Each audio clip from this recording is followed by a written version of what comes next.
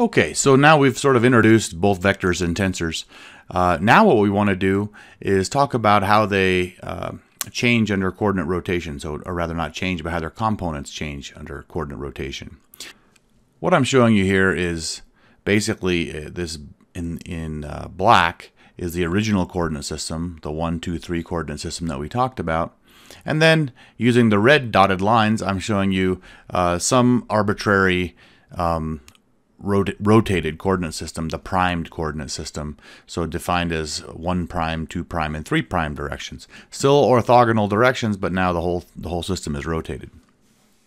So, and then I drew some green vector v, and the goal here is what I've written down. We want to say if we already know the vector v, let's say in the primed in the unprimed coordinate system, so the original black coordinate system, and those components are v sub I. Can we compute the components of v in the prime coordinate system? That is, we want to solve for v sub I prime. So how do we do this? Well, what we're going to do to start with is we're going to write down the vector in its symbolic form. So v in the unprimed system is going to look like v I ei hat, right? And you also would agree that I could write that same vector v in the prime coordinate system as vi prime ei prime, right? There's no distinction there. So it'd be convenient here to equate them because both of them are the vector v, so I could write vi ei hat is equal to vi prime ei hat prime. There's a problem with this. It violates one of the rules that I told you about, which is that a dummy index can only be repeated once. So on this side I have a dummy index of I, and this side I have a dummy index of I. So that's actually not allowed. So I need to cancel that out and change my dummy index so that I follow the appropriate rules. So let's just change the I to the J, v j prime ej prime. Okay, so those are equivalent. So now the question is, what we're trying to solve for is we want to solve for that, for vj prime. Okay, so how are we going to go about doing that? Well, we want to be able to somehow get rid of that ej prime out of there. So how about, remember, when we're solving equations, we can do anything we want to the equation as long as we do the same thing to both sides. So in this case, let's go ahead down and we'll write that we're going to take the dot product of both sides with some new vector ek prime. So let's write that here. So vi ei hat dotted with ek prime equals vj prime ej prime dotted with ek prime. Okay, well, let's look at this term. We know what that is. It follows from our definition that we just talked about in our last module.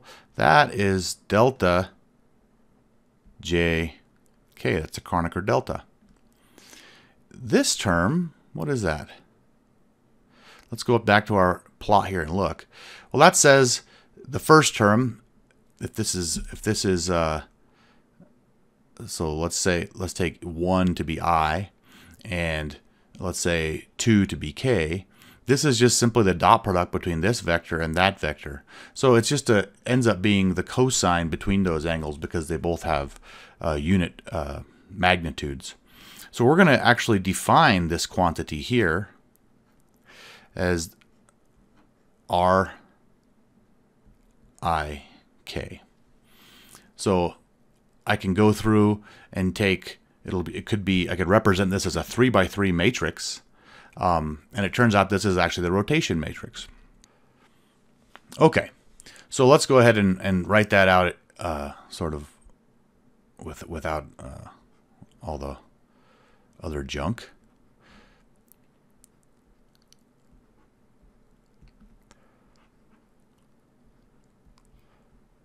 Okay, so we know that the Kronecker delta only has a value, and its value is 1 whenever j is equal to k, and it's 0 everywhere else. So this quantity just becomes v sub k. Oops, prime. I forgot the primes on those. Okay. So now we have the equation vk prime is equal to vi rik. And that's the solution. So that's given in sort of index form. If we wanted to write that in direct form, we could write that says v prime is equal to r transpose times v. Okay, so that would be, and remember, this is just talking about how the components transform. Okay, so this would be how we'd write it in direct notation. This would be how we would write it in index notation. Okay, a couple things to note. R is a rotation matrix.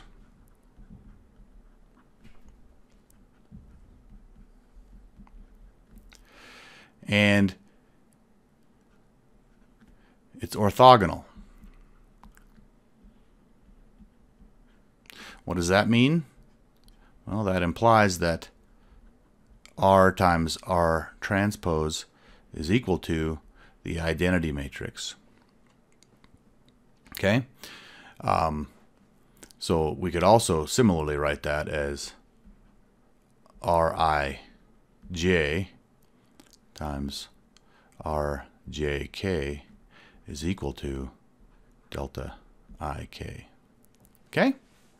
So that's what we mean by that. We're going to make use of that here shortly. Okay, now we want to talk about how does a tensor transform. We're going to follow the exact same procedure. So let's say, so now let's consider a tensor. Call it sigma. Well, in the primed coordinate, the unprimed coordinate system rather, I can write that sigma is equal to sigma ij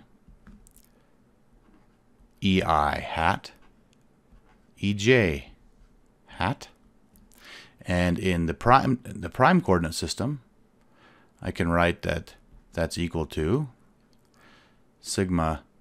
I'm going to now not make the same mistake I made before. I'm going to go ahead and say, I know I don't want to have the dummy indices, what I had. So let's say sigma KL prime EK prime EL prime. And I'm going to equate them. So if I equate them, I end up with something that looks like this.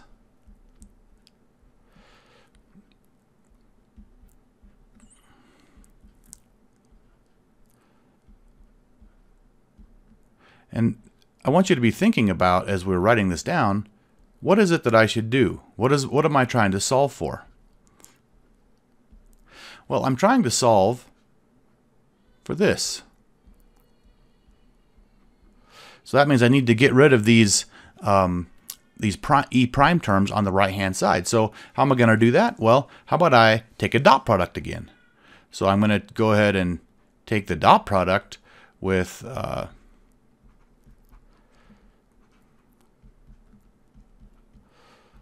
what? What should I do?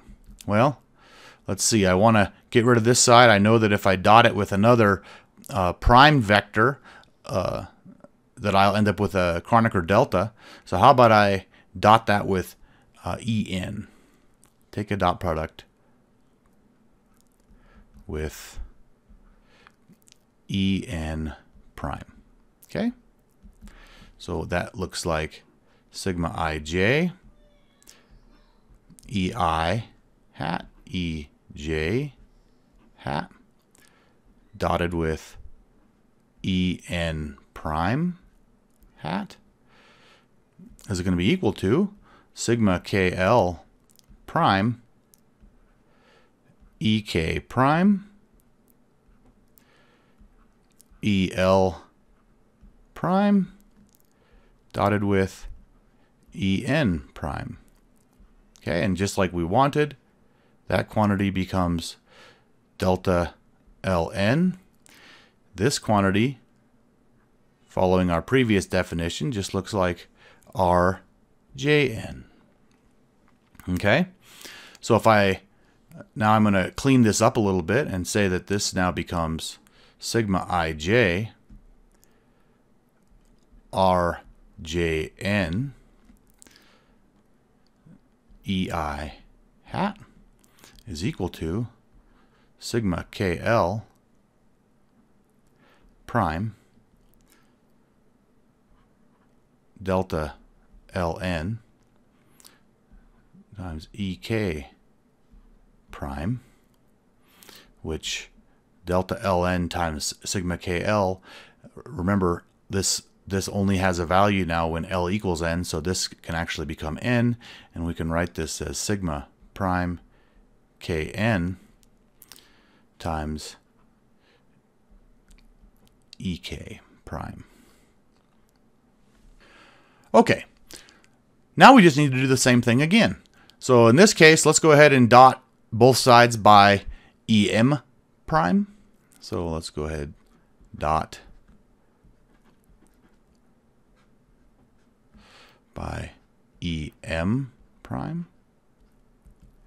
And now this becomes sigma ij Rjn ei dot Em prime is equal to sigma Kn prime times Ek prime dotted with Em prime. As before, this becomes delta Km. This becomes Rim. So we can clean this up and write that sigma ij Rjn Rim is equal to sigma Mn prime. So we've now solved for all the components in the prime coordinate system given the rotation that is defined by these R matrices and the original components of the stress in the unprimed coordinate system. Okay, hopefully that was straightforward. Okay, we also, if we wanted to, could write this in direct notation and say that this winds up looking like R transpose times sigma times R. Okay,